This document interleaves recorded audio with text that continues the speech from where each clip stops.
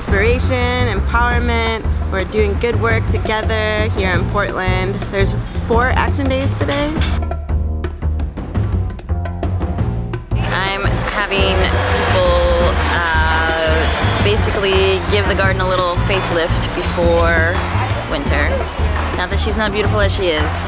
So they're putting burlap down to strengthen the pads. They're chopping up the compost and spreading it out and getting it ready for the winter. They're cleaning up the front of the garden. They're planting fruit-bearing perennials and having a good time.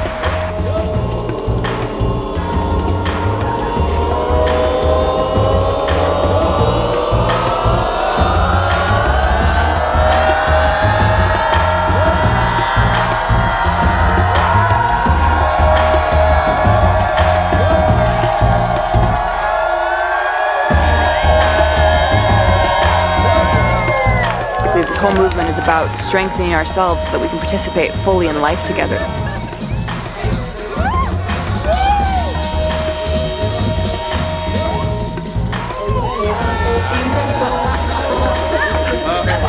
This is the Turner Garden, and we farmed here for 5 years. It's owned by a woman that lives in Colorado.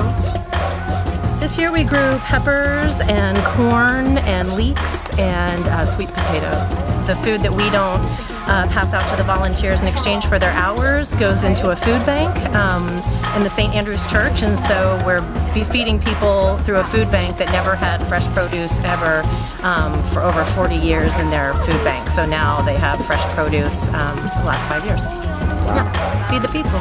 Thank you. We're gonna eat them.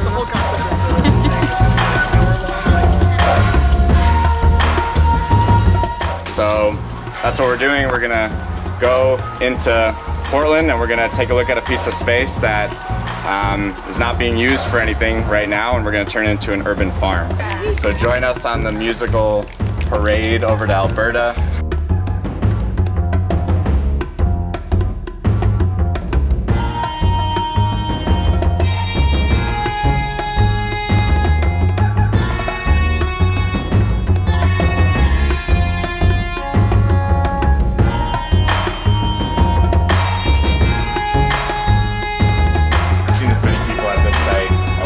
Work to do before we even got to the time we planned on being here. We've seen this happen a lot of times where like 100 people come out, and we've already done more work than most people can do in a number of weeks.